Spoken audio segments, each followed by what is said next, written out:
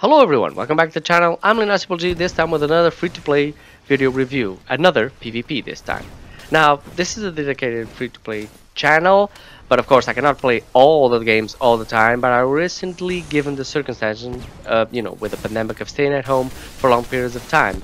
So I decided to try a bunch of different free-to-play games and, do a little review on them because, I think the devs like the feedback and I got nothing better to do. Also, I've been trying to get into streaming, and of course PvE games don't really seem to attract a lot of viewers, so I tried a couple of PvP titles and this was one of those. So today I'm going to be talking to you about Spellbreaker. Spellbreaker, as I said, is a PvP game that's a similar mechanic to Fortnite, but it follows an anime aesthetic, which I think is very cool. So let's talk about that first. At the beginning, you get to choose between 8 characters, 8 characters of different genres and ethnicities.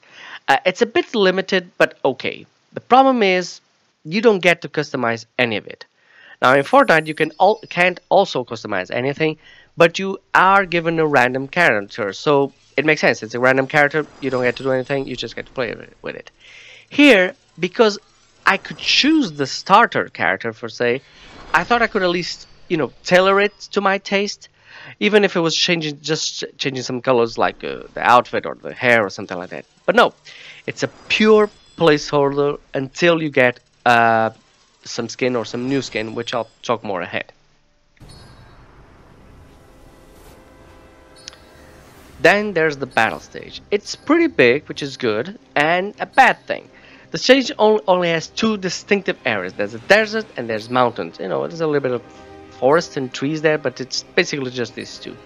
Then there's the structures, and you find every structure very similar to one another. They're all just ruins.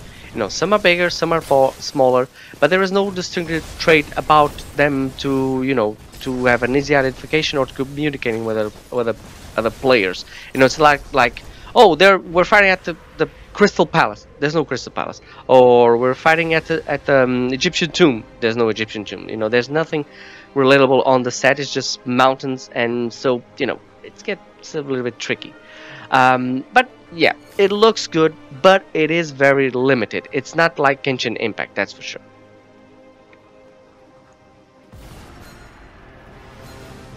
Now the gameplay and the fights. Now, I really like the premise of these battles. Basically, you are a sorcerer or a magician, something like that, and you will have 2 gloves with magic powers.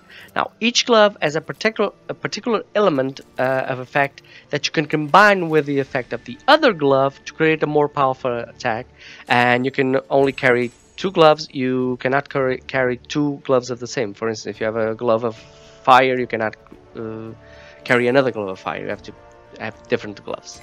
The gloves have their own power level, same as Fortnite. When they drop from resource cache or something like that, the whites and the greens are the lower ones, and the golden ones are the higher ones, the more powerful ones. So that is kind of balanced.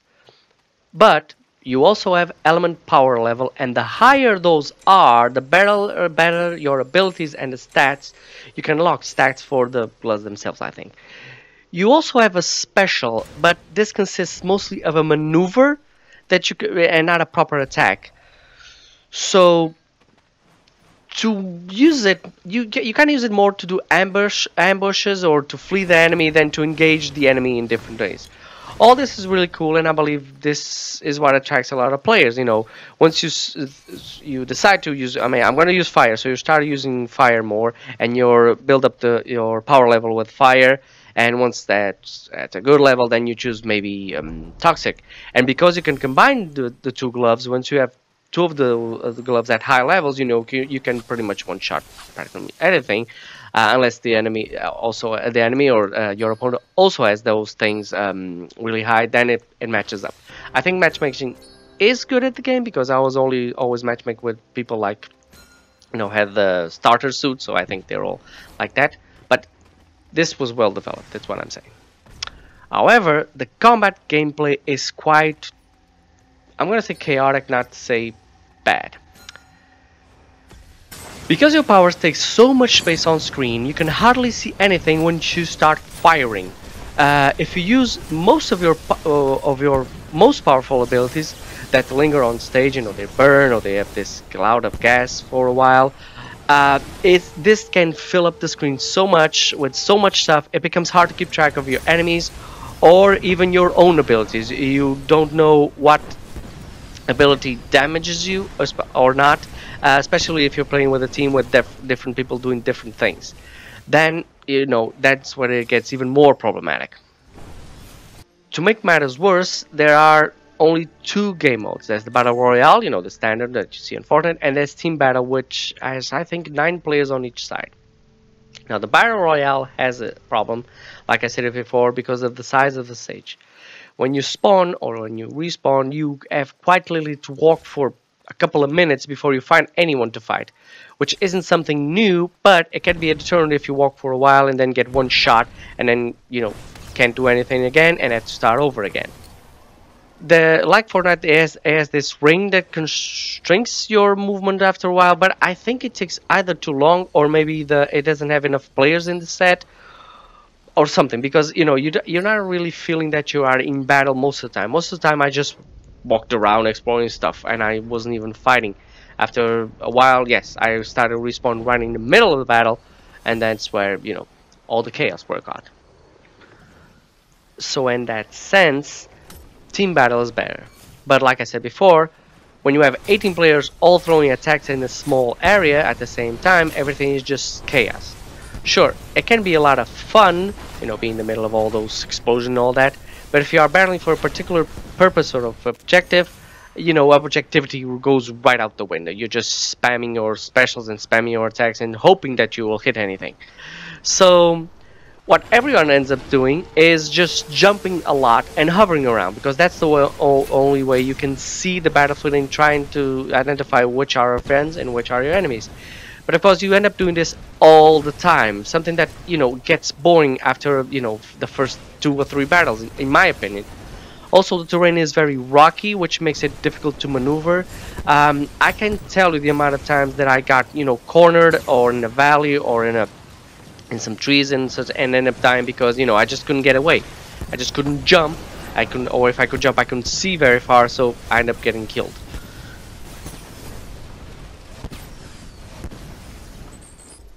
That said, I do like the third-person shooter aspect of it. I like to see my character when it's, you know, doing this stuff.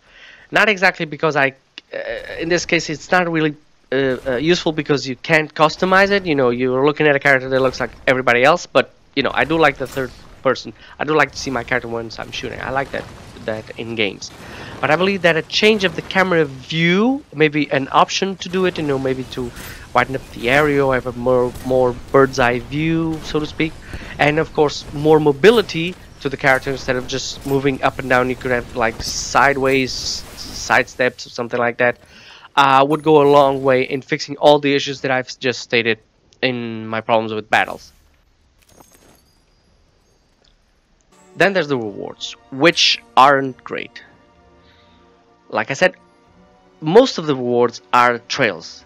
There's some other minor stuff, but, you know, the visual aspect of it is just trails. And then you have good hoods that you can get. That again, I thought it could be cool if I could put some customization on it, even if it was changing colors. But, you know, these are just skins that you put over the entire character. And I was like, man, I wanted to keep my character being the one that it was, but with a hood, and maybe change the color of the hood or something like that. There is a cool knight skin at the end, but I don't think I really want to walk around with a knight armor that looks like everybody else.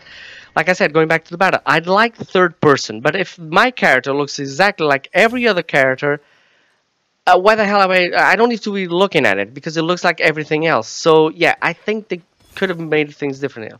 So all in all, I'll just say this. It is a good game. It is. It is a good game. It is right now the PvP I spend more time playing other than Fortnite. And I play that because of my nephew.